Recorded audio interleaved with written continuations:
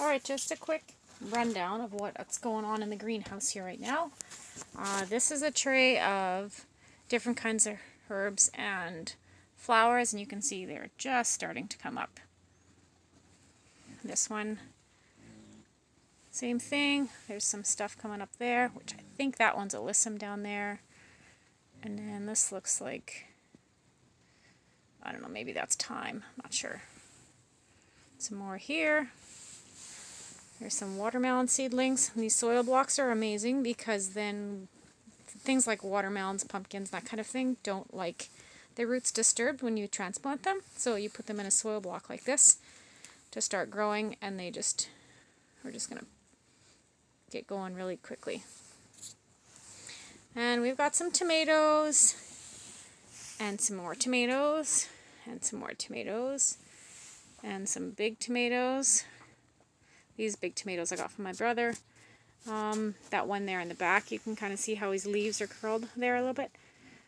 One night it got kind of cool in here in the greenhouse, and these guys, I think, got a touch of frost, so that's why they're struggling. I really need to trim that all off, and the new growth will come back. There's a beautiful canna that's been growing since partway through the winter, and it's doing just fine. It can hardly wait to get planted outside. It should bloom nicely this summer. And then we've got some begonias, not your tuber begonias necessarily, but the ones that people grow as annuals. You can see that. So I had one that I had brought in from last summer and last fall, and then I just separated them and potted them up so they'll root nicely, and then they'll be ready for the garden. Here's some more peppers I got from my brother. He starts his plants partway through winter, so these peppers are doing really well. They've got some blossoms here, fruit set, and these are 3 hot peppers. I don't remember what kinds they are. He couldn't find the tags, so they'll be a mystery, but they are hot peppers nonetheless.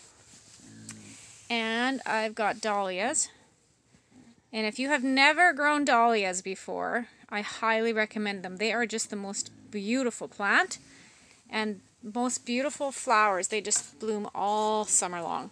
So these dahlias, these are ones that I had there. That's a nicer focus. Anyways, I'll show you some bigger plants of it yet.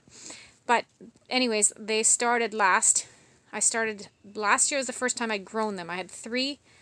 I think I started with 3.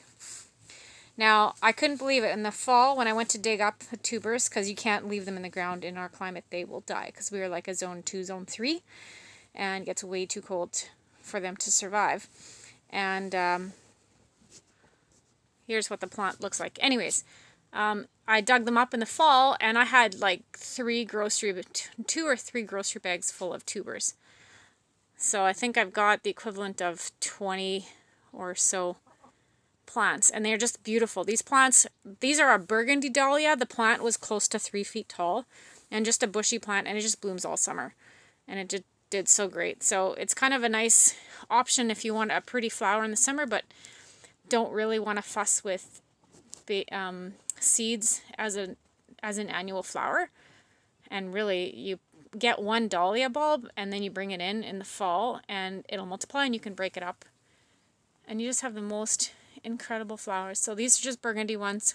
I'll probably interplant them with the cannas. I think they'll look really pretty. And then I have a whole bunch of petunias that I'll do too. Alright, moving on in the greenhouse, I have got more soil blocks here. These are some petunias. This guy looks like he was a little deficient, but I gave him a good watering yesterday, so I think he'll bounce back. Different colors of petunias, which is why they're separated. And celery. So I'm pretty happy with the germination rate on the celery, and they're really nice, coming along pretty good. So all of my transplants I won't transplant for another couple weeks. And peppers, and I'm pretty happy with how they're looking. They're not going to go out for another couple weeks anyways, probably early June before I plant, and this is May 13th today. Some more tomatoes. I've got all kinds of different kinds of tomatoes, but lots of heirlooms. These guys are eggplant. They're the really dark purple black eggplants. I just figured I'd plant all the seed that I had left over, and it seems to be doing good. This here is a ornamental purple grass of some kind, or purple, I'm not sure. Never grown it before. From a pack seed of like 20 seeds, I got 3. So not happy with that germination rate. These are ground cherries. If you've never grown a ground cherry, just pay attention to this channel, and once they start to produce fruit in the summertime, I'll show you what they look like. But they're pretty cool, neat, tasty fruit. More tomatoes. You may have guessed that I like tomatoes, and one of my favorite smells in the world. I wished you could smell this. But the smell, if you could smell my hands right now, it'd be awesome. The smell of tomato plants is definitely a favorite. And you just need to brush the plant and then you can smell it. It's amazing. Love it. Crazy gardener talk, I guess. And down here, you can see there's a little cucumber. This is called the patio snacker. I'm not sure what his problem is. He's struggling along, but it is a container cucumber designed or developed or whatever for growing in containers, which is why I put it in there. Okay, there's the dahlias, and this tall plant right here. You see that nice guy there? There's a cool story behind him. That is a sunflower seed, and I do some facilities management coordination and cleaning kind of stuff at a church that we go to. And this little seed must have got sucked up in my carpet cleaner machine, and the one day I was draining my machine, and lo and behold, there was this little sprout in the bottom of the floor sink. So I took it out. I thought that was just kind of a really cool lesson, so I popped him in a cup, and I've got pictures that I've taken of it as it's grown. And so this is how tall it is now, and he's doing really well. And it almost looks like, I don't know if you can see that. It's going to focus, I'm sorry if it's not. But it almost looks like it's getting close to where it might actually start to produce a flower right there. So I'm pretty sure it's sunflower, so it's pretty cool. Kind of neat. And more tomatoes, different kinds. You see the numbers here. Number 36. Here's number 37.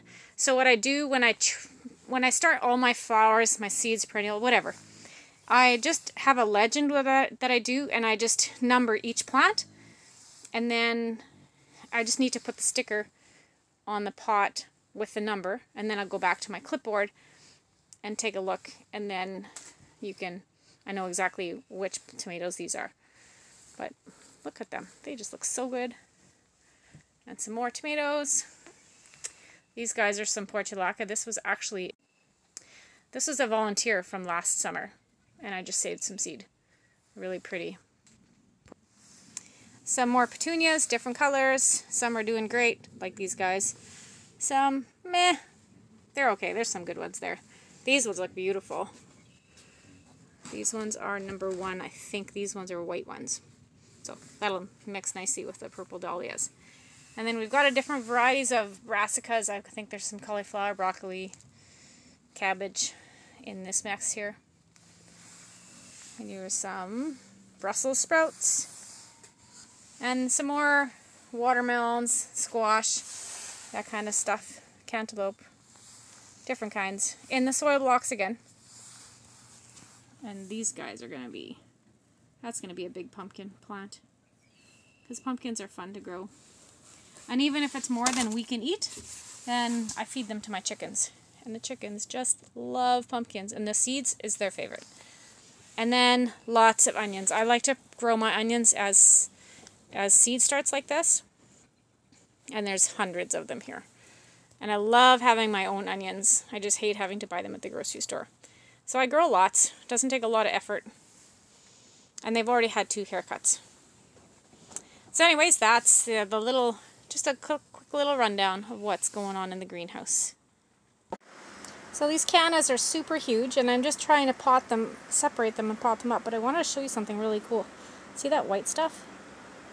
That's actually a coffee filter that I put in the bottom of this pot to keep the dirt from going through. And I thought it was really neat that the roots have all grown through. Just wanted to show you that. It's kind of cool.